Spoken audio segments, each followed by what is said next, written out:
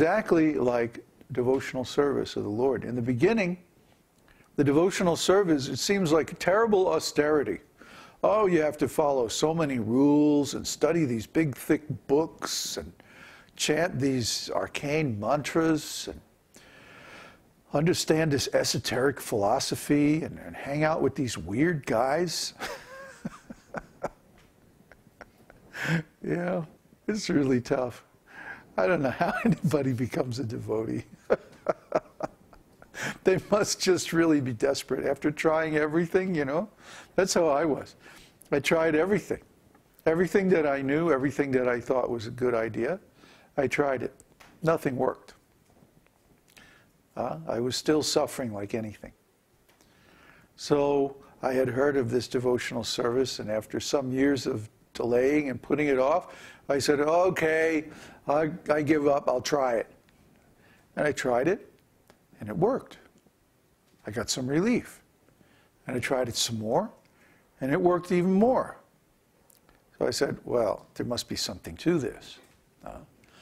It wasn't easy. It wasn't easy for me to give up my material stuff. I was a musician. I was a working musician in a really good band. So I had to give up my band. I had to give up my music. I had to give up, you know, my beautiful girlfriend from Tobago. You know, I had a lot that I had to give up, and it took me a while. I had to give up smoking cigarettes and other things.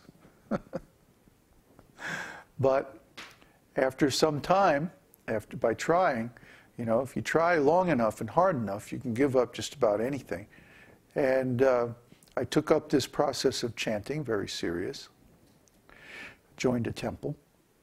And even though there was so many difficulties, I persisted, I persevered. And now I'm teaching the same subjects. So this is how you get cured.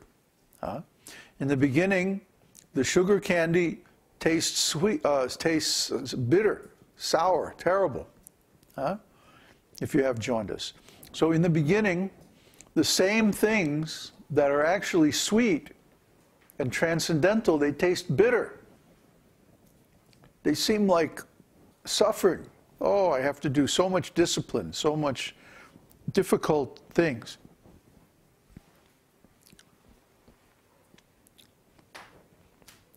So this is because we're in a diseased condition. See?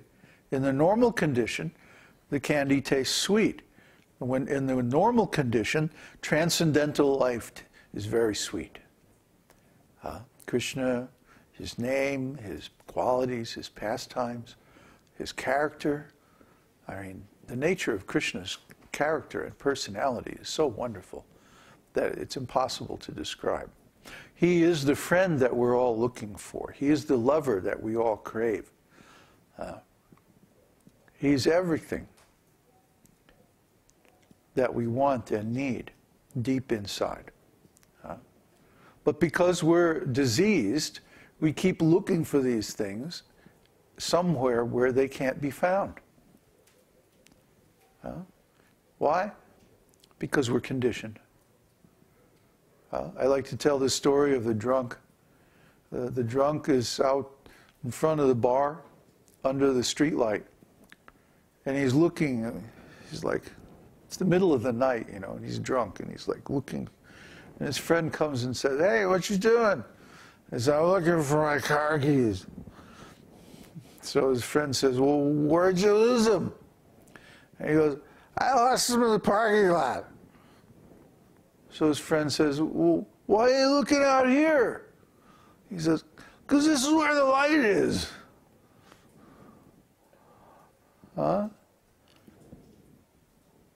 Duh.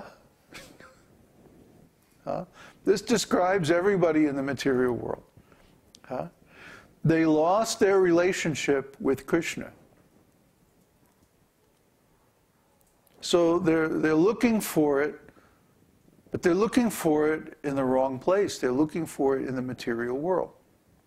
Why? Because that's where our senses are. That's where our mind is. That's where our body is. And so we think, if I look hard enough, somehow I'll find it. But we're drunk. We're in illusion. We're in ignorance. We're looking in the wrong place. That's not where we lost it, so that's not where we're going to find it. See? The drunk is looking under the light because that's the only place he can see. But if he wasn't drunk, he would say, oh, I'll go get a flashlight and I'll look in the parking lot where I lost them. See, that would be intelligent. But because he's lost his intelligence, he's looking in the wrong place. So the same goes with us. We're looking in the wrong place. We're looking in the material body, the material mind, the material senses, the material world. And we're not finding what we're looking for, are we? You have to admit that first. Let's be honest.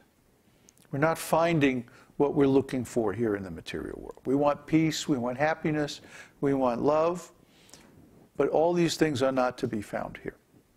What we find here is suffering and ignorance and strife and arguments and betrayals, lies, violence, lust. That's what we find here. This is not where our true friend Krishna is. This is not where our real relationship is. This is not where our real home is. All those things are in the spiritual world. And where is the spiritual world? Like Jesus said, the kingdom of God is within you. It's within you. And who are you? You are a spirit soul. You are pure consciousness. You are a living entity, a transcendental being that happens to be temporarily residing in this body. But don't let that fool you, because this isn't your home. Just like if you go to some foreign country, like we're in a foreign country now, we're in Chile, and none of us are from here. So we're all strangers. But somehow or other we have rented this house, and now we're staying here for some time, and then in a few weeks we're going to be leaving, and that's it. We're gone. We're not coming back. Similarly, the soul is like a guest, like a foreigner from another land, living in this material body, like a house, a rented house, an apartment. And when the lease is up, his time is up, then he goes away to another place, and he doesn't come back. That's the situation of the soul in the material body. Just like the situation of a tenant in a rented house or apartment. And when he's done with that place, he gives it up, and he goes and travels somewhere else and takes another place.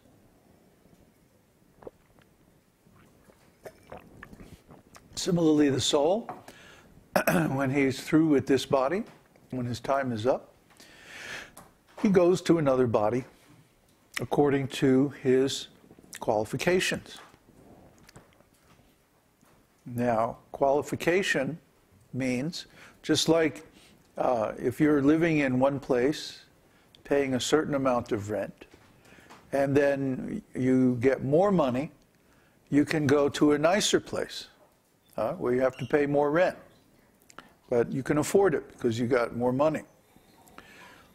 Or if you lose your job, well, a lot of people are losing their jobs these days, you have to get out of that place you're in and go to a cheaper place. Maybe you wind up, down by the river, camped out in a tent.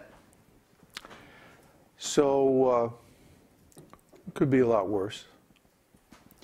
But still, according to your qualification, you change your place. Similarly, the soul, according to the karma, according to the results of his activities, in this life, he gets another life, gets another body. In the next life, according to the results of those activities. So if I do good in this life, then I advance and I get a better place in the next life. If I do bad things in this life, then in the next life I get a worse situation. What's good and bad? Well, it depends on how I give experiences to others. If I give experiences of pain to others, then I have to go through those same experiences in the future. And if I give pleasure to others, then I get enjoyment in the future. Usually it's a mix of both.